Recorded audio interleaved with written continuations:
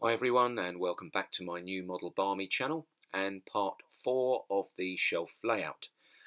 In this video I'll be showing you how I attack the scratch building of the buildings that I generally put on my layout. I tend to scratch build everything because it all has to be specific sizes.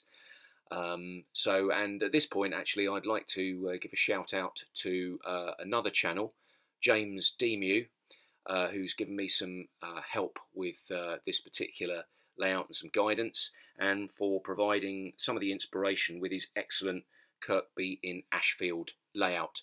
So I'll try and include a link, so check him out. He's got some brilliant stuff on his channel, some really informative tutorials, so well worth a look. So thank you, James, and let's crack on and take a look and see what I've been up to. So here you can see that I've built a card mock-up. I've downloaded Scale Scenes Coal Stage to give me a template to work to give me an idea of sizes of windows and doors and positioning and all that sort of thing. Bought some ratio windows to use, and here I'm just marking out the template to cut out to overlay onto a piece of thick plasticard. So I'm using thick plasticard here to give the building some structural integrity, and I'm oversizing the apertures so that when I push the windows through from behind, they're fixing to the surface rather than the backing. So I've cut the surround out of a window here to accurately cut out the apertures in the brick embossed plasticard, and here you can see I've cut them out and added some additional plasticard detailing to the brickwork to give it a little bit more relief. So added some sides, floors, roof, details at the top rather, to support the shuttle unit, because the shuttle unit sits on the top of this on a piece of foam board. That's why it's got that little ledge running around it. Obviously checked all the clearances, make sure the locos didn't foul.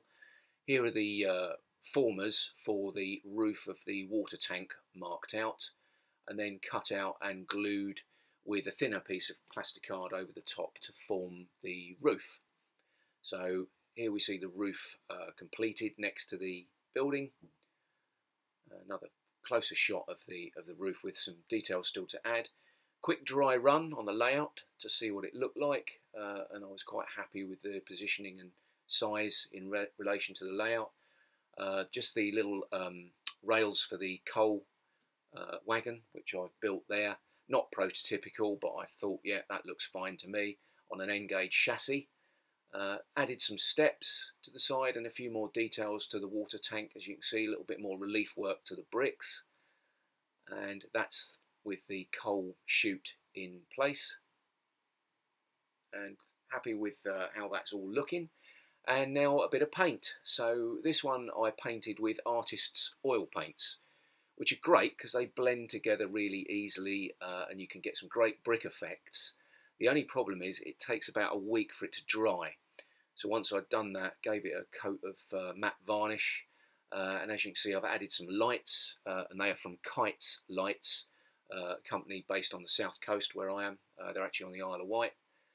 Close up there of the coal chute. I've still got some more weathering to do on this.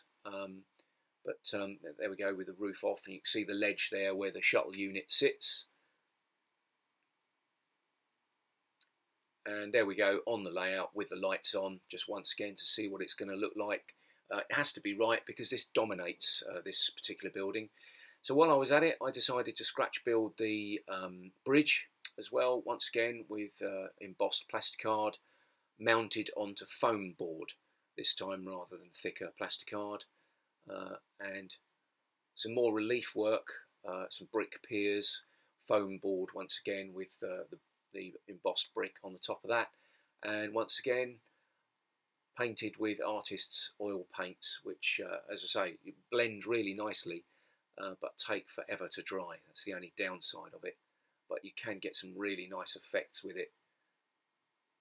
And this sort of roadway on the top there, I was able to blend the sort of dirt into the sides of the road really nicely on that, and on the layout.